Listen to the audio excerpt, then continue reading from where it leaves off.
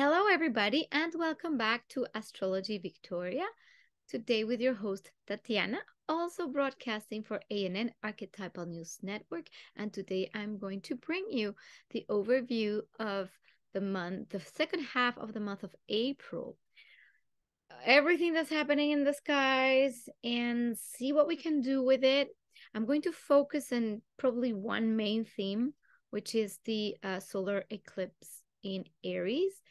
That is kind of a big deal because of the amount of intensity and very intense configurations that are just happening right now, especially with Pluto and the outer planets. Like it's just a lot. So bear with me a little bit and we can get this going. And I will give you also some tools for dealing with these energies that can be in some cases, and for some people very intense. And I just going to do more of a stream of consciousness today, basically attuning to what needs to be said more than all the technicalities, which of course I will bring you some of the technicalities for those who like to actually see what's going on. However, I feel compelled to just allow whatever comes through to be given to you. So for whoever is listening, whatever resonates with you, please take what resonates, leave what doesn't. And another thing is, like, I feel like a lot of people that watch these channels and are in tune already with the work that it requires to be conscious in your everyday life. I have the sensation that people, and if that's you, please let me know in the comments, right? If you're watching astrology, it's more likely that you are someone who wants to understand cycles, wants to understand yourself, wants to understand how to use this tool for evolution to a certain degree. And this is why I feel that a lot of you present here might not necessarily go through tremendous crisis if you are able to very consciously use this information and apply the tools that probably I give you or that you have yourself to deal with just the astral weather, basically. Okay, so let's jump into it. I'm going to share my screen and we will go and look at this. Hopefully this is working full screen mode. Sometimes I have my little person up here, but you can still see my face. Okay, so I'm going to focus mostly on the eclipse. Because obviously we're leading towards the eclipse. Oh, what happened here? Hold on, I still want to see the overview before this. Okay, the overview. So the overview we have, obviously we have April 20th. In some cases is April 19th, depending on where you are located in the planet. But we have the new moon solar eclipse in Aries at 29 degrees and 50 minutes. So this is kind of a big deal. This coming 2 weeks, we will also have the sun entering Taurus and also Mercury retrograde. So that's the other theme we will talk about, is how to deal with the second half of basically the last week of April. Because what's coming now in the next few days with the eclipse especially, it's that this portal of energy opens up. So it's not on the day of the eclipse, right? Let's understand that these energies start being felt before and they lag after. And because the idea is to make really deep changes, this requires this time, consciousness, processing, and sometimes a lot of letting go, which is part of the function of eclipses. Eclipses happen all the time, you know, it's not like one special thing, but this, I mean, eclipse season usually is twice a year, right? So This particular eclipse, because it has very strong alignments from other transpersonal planets, becomes amped up, basically. What happens in an eclipse is when the sun, the solar energy gets blocked and we lose the light. The sun represents the consciousness, what we can see. When this is blocked, even temporarily, it's almost as if the ability to be conscious about what's going on is taken away. And then whatever is emotional in nature or primal that has no awareness just takes over. And sometimes this loss of consciousness is what gives the impulse to things that just need to be released. And we could see the worst shadow in these periods. Usually this loss of consciousness, it's there so that from the darkness, when light comes back, we can see what is still hidden in the darkness and can be brought to light and really transformed and released. When we shine light on anything, well, it disappears, but at some point we need also to be in the darkness. This is why during eclipses, it's very important not to be focusing on moving the energy or doing rituals or anything of that sort, more in being inside, being at peace and calm, just to observe what comes up in our own psyche. What comes up, triggers might be very present. Obviously, when we're not very conscious or aware, we just act out. We project into our out reality our own internal demons, and they just go out. So we might see things in the world that seem chaotic because of the lack of consciousness. For those of you who are already practicing, have spiritual practices, mindfulness, have the ability to tune into breath, into body, into self-awareness, into understanding that everything that gets created outside of you, it's a part of you and your consciousness and your thought process. And if you're already in tune with knowing how to center yourself when there is chaos outside, you might not experience these periods as something tremendously dramatic. Does this mean that outside events won't affect you? No, they could, or maybe not. It just means that you're better equipped to deal with these energies, and also you already know that it's all your responsibility. It's all inside of you, and whatever comes up from anxiety, anger, frustration, anything that comes up, you can direct it towards yourself and help eliminate it, instead of blaming people outside and putting that energy outside and creating more chaos and more anger and more frustration outside of you, and then conflict and destruction. That's what we avoid. We want to avoid with our capacity to be aware, self-aware beings. Triggers are triggers. Psyche is psyche. Collective is collective. We are all in the boat. So let's look at the chart a little bit, so we can look at what aspects are going to be very present in these next days. And especially, of course, that eclipse. Let me go. Okay, so the eclipse. This is our eclipse chart.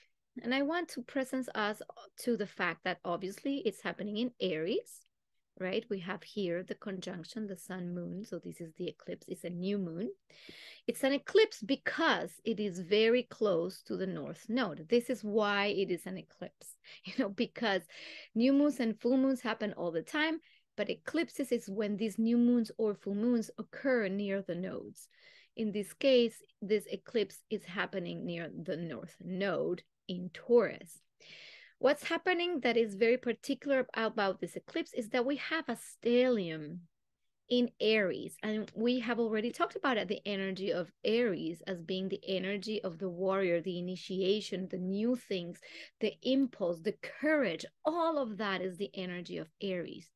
And having the eclipse there together with Jupiter and Chiron in Aries, there is a lot of Aries energy still in the mix. So this energy of the impulse of the what I want, my desires, and the sun in Aries, me, my desire, what I want to go for, speaks about the yang, the fire and the initiation. What happens here is we have a square to Pluto. So this eclipse is squaring Pluto at 0 degrees 19 minutes of Aquarius. Here's where things get a little bit complex, because Pluto represents, or its function, it's to it's to reveal what no longer, what is dead, basically. That's why Pluto is associated with death and rebirth, because the natural processes of life is things come in, they develop, they die. We in our society are not used to dealing with death as part of everything that is, and we attach a lot of suffering and pain to death. However, or basically when Pluto comes along, this is inevitable. Pluto will highlight what's putrefied, what's dying, and that needs to absolutely go. So any attachments we have to something that is dead will go. Anything that we need to see that is in the shadows, that is no longer us, that does not bring evolution, needs to go. So that's why Pluto's function in evolution is to remove the waste.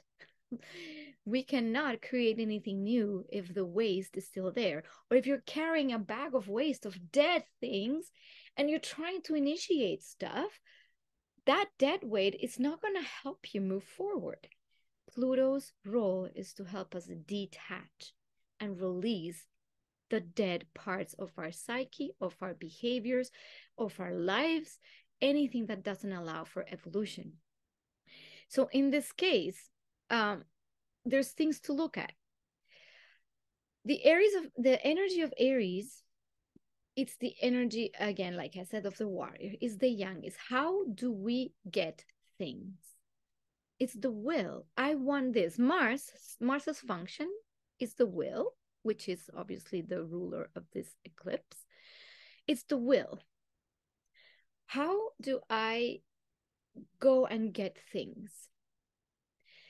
Do I go and get something because I'm trying to mask the pain or avoid, and therefore I just have a compulsion or an obsession to go and get something? The thing with Mars and Aries energy, the very raw energy, is like, I want this, I want it now, and it doesn't matter what it takes. I will rampage, pillage, get it, break it. I want it, and I want it now. And sometimes it's to satisfy the ego needs. And when this is the case, basically, because this has been probably the case for millennia, let's say, the way the masculine or the yang energy has functioned, it is time to review. And when Pluto makes that square, it will help review what are our ego desires, which is the sun in Aries, that makes us act and go get things. Are those things that we go get things that we truly desire in our soul, that are aligned with our soul's desire? Or are these things that we get because of a need of control? Because if I can control a situation, then I might not necessarily feel pain because it's under my control. If let's say I want to create the world the way I want it, I want this, and people do not necessarily show up in the way I want them to show up, then what happens is I'm going to control these people by projecting power onto them and saying, this is what I want, or you're wrong. And you know, those narcissistic behaviors, and I'm talking a little bit lofty here, but that's kind of that energy of that Pluto square the sun. It's like, I want this, and no matter what, I am going to be important. I'm going to get what I want, no matter what anybody says. And then this projection gets on in the outside. In this eclipse, these tendencies that we might have of how are we acting to go and get things that we want are going to be brought to the surface. What are our true deep motivations? Is it something that my ego wants, or is it aligned with my soul, and therefore is a very different procedure? So whatever is not aligned with soul will be brought to the surface, and it can be brought in extremes of discontent, wanting to control people, control situations, attached to maybe things that you just that you have outgrown, but you're still attached. For instance, a toxic relationship, or a relationship maybe that has run its course, or a job that we just don't like, we hate it, and we're still attached to do those things, thinking that that's what we want, or that's what we have to be doing. And then there's the component of fear, and the fear is, it's also going to be shown what are our deepest fears. Why are we not going for after what our soul truly desires? What is the fear? And this is courtesy of Chiron squaring Mars. So you see, we have Mars, the ruler of the eclipse, is squaring Chiron. So it's a double whammy of why am I so afraid of going for what I want, what my soul truly wants? And the same manner, there's two ways of interpreting this. Well, two, maybe multiple, but one way is, if the way I do life is just going without any regard towards space, compassion, truth, but only because of control, this Chiron will probably stop us in our tracks and limit us from action. And then we'll notice we're stopped. We can't move forward. No matter how much we want something, if it's not aligned with the soul, it just won't happen and won't be taken away. And it's like, but I want that so bad. Give it to me. Why? And it's taken away. And then you can't move. You can't access that. So there's pain because that gets removed if it's not aligned with soul. The other way of seeing it is also, if we have been weak in our action and fearful all our lives, because what if I went for what I wanted? That really gives me meaning, that gives me truth, that gives me like the sense, or the belief that I have, or what's true for me in my being. What happens if I can't do that? So when it's diminished, that energy, that also will be highlighted, like, why are you not getting what you want? Look at this pain. So this is a great time. This eclipse is a great time to look at the motivations for what we want for our lives. Why are we doing Mars's action? Why are we doing what we're doing? Ask yourself that question. Why? Is it to please? Is it because society says so? And also, Pluto is in Aquarius, which has to do also with the strive for freedom and a society that functions in levels of individuals that create a fabric. That's the Aquarian fabric. There's the individuality. It's within a whole that functions together. That's basically a basic interpretation of the Aquarian energy. So what gives me freedom? What is true freedom? So what could we expect to see in this eclipse? People going like, I want freedom, revolutions, anger. We can see frustration because we can't move forward. We want something. It's painful. There is difficulty. We can see a desire to get what we want no matter what. So it could create destruction as well, like a lot of anger as well. And usually it's the anger of, is the acting out of the little inner child, the child that probably didn't have mom give them what they wanted and they were in tantrum mode, or the child that got hurt and was scared, and then that fear comes up, and then that's what we're looking at here. It's just a lot of wounded child and a lot of the wounded young or masculine. Why couldn't I do what I wanted? Why? that pain comes up. And usually, again, it shows up when we can't get what we want. Sometimes we forcefully get it. So you see, it's those two sides. Either I am too weak to get it, or too much of a coward, or I just will do whatever to get it. Or I want recognition and I want to be seen. I want this. This is what I want. That's also the Sun Pluto. So, my dear friends here, great time to ask those questions. Great time to sit with yourself. And if anything happens in your outer world that disrupts your peace and triggers that anger or triggers that frustration, observe it. Instead of blaming the outside world, they don't let me. Look at yourself. Why are you so afraid? What are you not letting go of? Why haven't you gone for what you truly wanted? Now, the other part of it, which is, let's say, a little bit of the good news of this, is that Saturn in Pisces is sextiling the North Node in Taurus. We want to move towards experiences that feel more abundant, that feel more free. We want to really achieve certain levels of freedom. But what is the price to pay? Is it freedom through revolution and chaos and disruption and hatred? That's the way it has been done every single time in history. This particular eclipse, and because Pluto hasn't been in Aquarius for 240 years, more or less, it's been a while, you know? And that we're looking at societal rearrangement completely. And how we're going to do this together?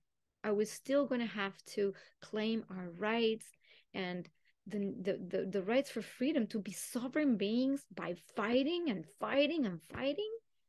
Or is there another way that is more internal, that is about understanding the divine within us and the power that we do have, that is not a power over, it's a power within. It's a power that exists in the self. And that is God-given, or source-given, or energy-given, however you like that word or that concept to land. So back to Saturn in Pisces and the North Node here. Saturn in Pisces is also asking us to ground our sense of connection to the spiritual realms, or whatever spirituality means. Grounded meaning here now in the practical world, not out there, you know, not in the ethers. It's here. How do you apply compassion here with somebody suffering? How do you actually keep a practice that keeps you centered and balanced?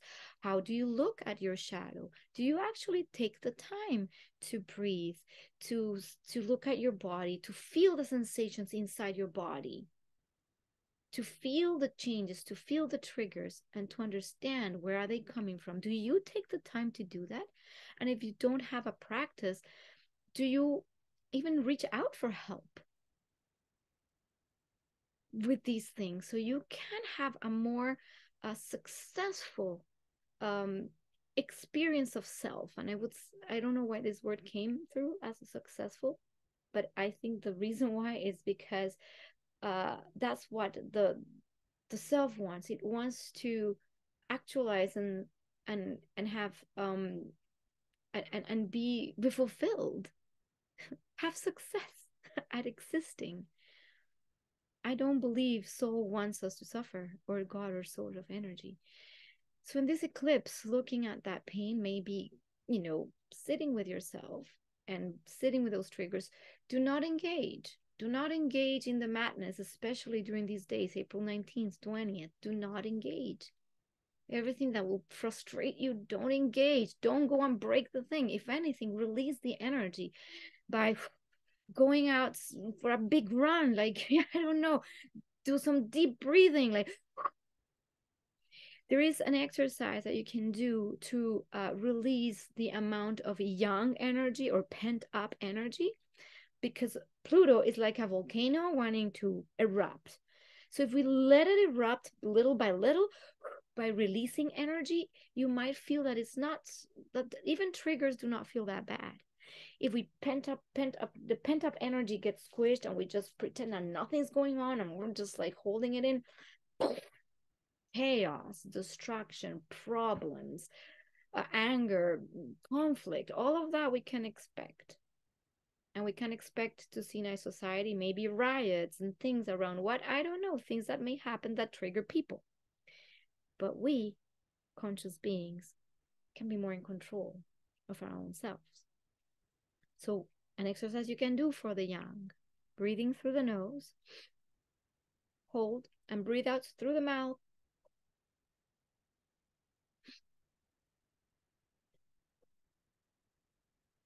When you breathe out through the mouth, it allows for energy to be released. That's when we have a surcharge of energy. You breathe through the mouth. If you want to recharge, you breathe out through the nose, like in, hold, out through the nose. That's when you want to recharge energy. But when you want to discharge, you discharge it through the mouth. In, out. Deep, long breaths. That's one tool you can use if you are charged of energy and are ready to attack. 2, you can go and punch a bag if that's your style.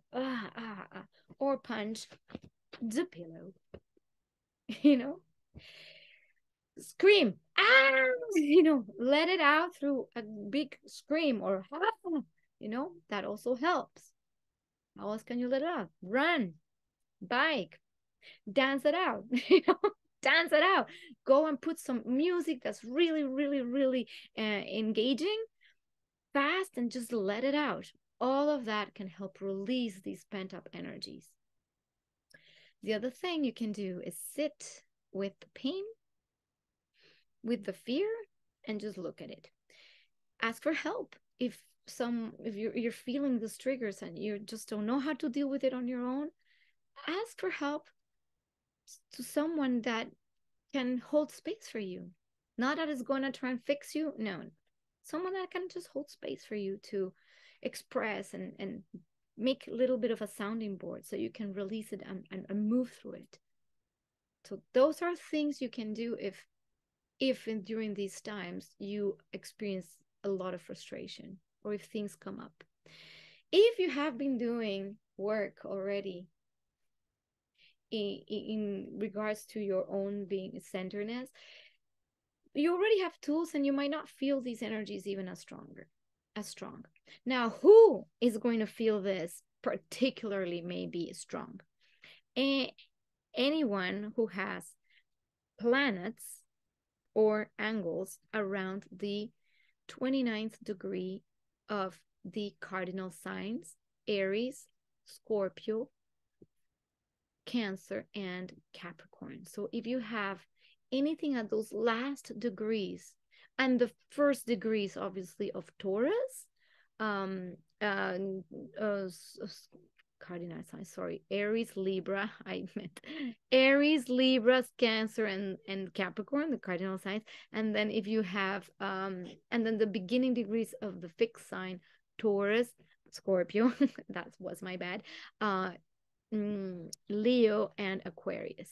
So if you have anything around the last degrees of the cardinal or the first degrees of the fixed, you might feel that whatever planet is in contact for this eclipse is going to be highlighted for you. So look at that. What is that planet doing? If you have no clue what this means for you, you can always contact me and I would be happy to give you some guidance. All the information in the links below. Keep going on. So that is who might feel this really, really strongly. And also if you, I was going to say something, but I don't remember. Anyway, so if you've been doing some work around centering, that's going to be very useful. I have been doing a practice, and this is me, that has been very, very deep for me. It's in the water, and I'm using the water sign, the Piscean energy of this Saturn by going to the pool and doing meditation in the water, basically breath holding and moving gently and allowing the water to move me. And almost like being in the womb. And I do my meditation in the actual water, just by noticing how the water feels on my body, noticing if I can allow my body to relax into the flow. So I feel, for me in particular, that's a very Saturnian, a very Saturn in Pisces way of having a process or a technique or a tool that helps me relax and helps me be inside my body and helps me be inside the flow. I am practicing how to also flow and trust, which is also part of what we could, expect, especially after the eclipse. As the madness happens, then later we'll have a little bit of a different aspects that will support a little bit more of flow. And the secret or the key definitely is in the water signs. The key is in the yin or the feminine. If the masculine or the yang has been way out of balance, way much in the ego, way much up here in the cocky self, the yin is the actual help, because that's what will start balancing those energies. So that's why the water signs, the emotions, the vulnerability, the actual physical element of water. That's why I mentioned the pool. Connecting back to things that are a little bit more gentle, holding space, all of that will help the process of release of that anger. Anyone that does a little bit of that work inside of themselves is helping the collective. And if you're watching this, you're probably that person who has already that awareness, and that is helping the collective process, the collective madness. So that is kind of what I wanted to say about the eclipse, and why this particular eclipse is important is because it's a lot of new beginning energy with the Aries, but based on what? Yes, back to the alignment with soul. Yes. I wanted to read something that comes from a book called A Year of I don't remember the book. Well, it's channeling by Tina Spalding.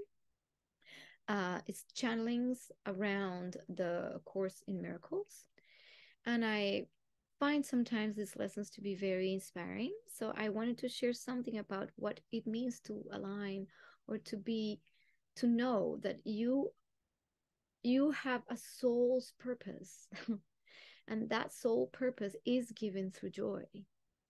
And that the joy that we experience, that connection that is not ego, is the true compass that will take us to where we're supposed to be. That's what we are supposed to be doing. Because this eclipse addresses the doing. What am I doing? Why am I doing what I am doing? That is the question of this eclipse. Control, desires, whatever. How do we know the difference between my ego desire and the soul desire? That is indeed a tricky one. However, the way to access it is through the yin, the silence, the connection, and tuning in. What do I really feel right now? It's important for me to do. I'm feeling something in the heart. I'm connecting to an energy that gives me joy, that gives me a certain sense of excitement, that feels good. And that's your compass. If it comes from lower in the body, the lower centers or lower chakras, it might be more of a will or an ego desire. I just want this right now. It's an impulse. I want this. Why? I don't know. I just want it. You see? So the difference is also locating in the body how the energy moves. This is very subtle. How do you connect to the subtle? Well, you have to take the time for it. So if you're still in the doing and in the rushing and in the rat race thing, well, you're never going to have that time to connect and go. This is also important, because we can achieve and have anything we want if we are truly in tune with our soul's desires. And the only way to do it is to tune in and take the time. So I am myself practicing. Can I do even one day of tuning in at each moment? Well, not every moment because it's a lot, but maybe in the beginning of the day, like, how do I see my day unfolding? What are the flashes that come to me? So this morning I woke up and I was, what is more present? I asked the question to my being. What flash comes as like, oh, something that feels energized for me? I'm like, oh, I actually want to go to the pool, even though I know I have to do a lot of stuff. And I'm like, oh, I'm feeling really strongly to go to the pool. I'm feeling very strongly that I want to get my video out. And I'm like, okay, that feels that was what I want to do. And then I have a lot of plans, but I have to do this and I have to do that. But guess what? That's precisely the exercise. It's not the I have to do, it's the I feel like this is what needs to happen now. And I'm practicing that and seeing how life can unfold and flow. So that's an exercise for you. And with that being said, I want to read a few excerpts of this lesson number 104 from the book of Tina Spalding, and it's channeling Jesus. And again, don't take this as anything particularly attached to a religion. This is just some, for me, inspirational material that if it serves you, great. I'd like to share it. So it is important for you to understand that anything not loving is truly not you. That's why it hurts. That's why it causes suffering. So keep it simple. When you begin to feel bad and less than at peace, ask yourself, what are you doing that is not loving, or not doing that is in accord with love? Perhaps it is as simple as taking a nap because you are tired. Perhaps it is as simple as saying, I don't really want to do that because it's not what you feel like doing. This seems inconsequential. But when you go through your day, you have many opportunities to say yes or no to things. Take a moment before you say yes to something to consider whether it's in alignment with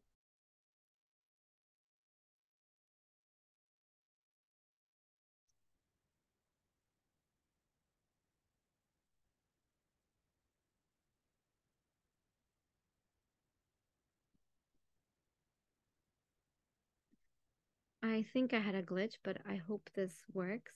So many of you go to the jobs you dislike, and you must own that decision. You must say, I choose this job. I go here every day. At some point, this job seemed like a good idea. How do I know? I know because I'm here and I go here every day. If you have set up systems, mortgages, and people who depend on you to go to this job, then you must address it in a slow and steady way. Just as you miscreated along those lines, if you're not happy with what's going on, then you can choose again. It is important for you not to act as if others victimize you when you fully engage in the choices you make every day. Some of you say, that's not fair. I don't like the choices I have made. Well, you are the captain of your ship. If your ship goes in the wrong direction, then you must correct the trajectory of that ship. When you change the course of a ship, you do not suddenly turn hard on the wheel. You do it gently and slowly and make a wide arc until you reach the direction you have carefully calculated from the stars of your nautical map. For you, it is from your guidance system. If you are off track and heading to a land you do not want to visit, make a new trajectory based on the map that is your guidance system. Do not turn hard on that steering wheel because you may unbalance the ship and capsize it. It's better to go slowly and steadily back to a path that feels correct for you. So that was my little inspirational quote for you to ask yourself, do I really want to do this? Why? Am I feeling this loving feeling? This loving feeling feels here. There's a real connection to the body. That's where it happens. So those are my little exercises for these eclipse times. When you can connect to that, ask those questions, do your little balancing, and I keep bringing this time and again to you until you know, for those who watch this all the time, great. You already have these tools probably down. I don't know what happened with my my video. I hope it, but I'm going to keep sharing the screen. I will be very frustrated, obviously, if this video got all erased because it glitched. So what happens also just right after the eclipse is that the sun enters Taurus. And now we have this big stellium in Taurus happening. So it's the sun, obviously, the sun, we have the moon, we have Mercury, we have Uranus. So for a few days, it's almost this like landing. The Taurus energy is the energy of what comes in and gets then digested. It's related to the mouth, as the Scorpio energy is related to what exits. So this is kind of almost the time to sink in, you know, like let all of the changes and realizations sink in. This is a time for slowing down. If you're still going 100 miles an hour, you did not let anything of what happened sink in, you are just carrying as much of what needs to go still with you. So this is good times to take that time to sink in. We have some sextiles also happening from Saturn. Well, Saturn to we said to the sun is going to be sextiling as well. So there's this is why I mentioned these practices, because Saturn in Pisces gives us the capacity to be mature also in how we interpret what's happening in the whatever we don't understand. If we are in tune with ourselves and we are mature about it, and that's why having a practice is very important, because it gives us real tools to deal with havoc, then that's a beautiful sextile from Saturn, where we can feel more in charge. The Sun Saturn makes us in charge. I am in charge of my ship. I am in charge of my emotions. I am in charge of my creations. And that's just a positive energy. You might see, oh yes, I'm in charge. I can shift this. I can change this. I can change my thinking as well. So well, this is just some of the things moving through. Now, next little topic, Mercury retrograde. So April 21st, Mercury starts as retrograde. So Mercury will be stationing through these days of the eclipse to go retrograde. So that's why our mind might be also very aware of what's happening. And as Mercury starts retrograding, the important thing is not to keep moving forward, but letting things sink in. I say it time and again. The time of the retrograde, which is 3 weeks, more or less, that time that Mercury will be retrograding in Taurus, we want to allow everything, all the changes we've made in the past couple months, everything that's been moving, all the new things we're creating, everything, all of that, let it sink in, review the things, go back if you haven't finished certain things, certain to-dos, certain things that you started. If you probably moved some, like made a big move or a big movement, it could have been because you changed a job, because you finished a relationship, because you moved houses or countries or cities, or whatever changes that have occurred. It's good to review. This is why we say, oh, don't sign contracts, don't do this, don't do that. It's more because the energy is not there to create more new things, but to kind of look at what's being created already, so we make sure it's still on the right track. So that's our Mercury retrograde. So that's a little bit of what I wanted to say. Obviously, I could say much more about everything that happens all the time, but I think I gave you enough to digest for now. And I feel now basically inspired to that's what came through stream of consciousness, and I hope this helps you. Please feel free to share, like, and subscribe. If these videos are of in any way helpful to you, please do share them with people. We don't know how we're impacting others, or even share the information if you want. regardless. Okay. Anything else? I'm still thinking of that Pluto in Aquarius video that I want to bring to you, so we give more context of the world we're moving into and how to deal with the next 20 years. All right. Blessings to you all, and I'll see you next time.